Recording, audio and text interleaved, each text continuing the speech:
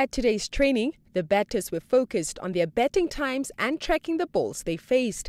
Coach Nohouse says they wanted players to get used to batting for longer periods because the longer they bat without giving the ball away, the more successful they will be. Bowlers are using the new ball to practice middle overs, which is the largest portion of the game.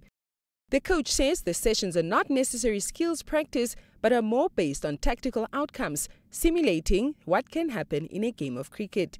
We picked up again just before New Year's Eve, a couple of days before New Year's Eve, just trying to get back into the groove. And then today and tomorrow is very much the same thing.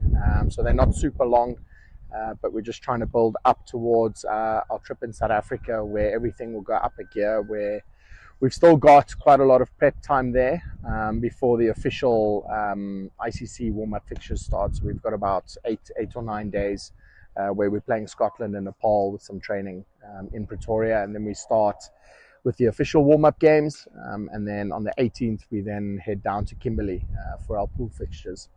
16 teams are set to participate in the ICC Under-19 Men's Cricket World Cup South Africa 2024, engaging in 41 matches, and the coach says that the game time ahead of the start of the tournament will help his players a lot in terms of fine-tuning any last-minute assignments. I think, look, they can never be underestimated. The reality is for our boys to go and get 50 over preparation against international opposition, that's the same for us as training for 2 or 3 weeks, the equivalent. So our learning there is great, and it gives the opportunity for guys to bat, spend time in the middle, obviously bowl in the middle, sort out your fielding plans, and if there's any kind of last minute team adjustments or combinations you feel you want to have a look at, then that gives you that opportunity. So that's come the first game against Australia, we're ready to go.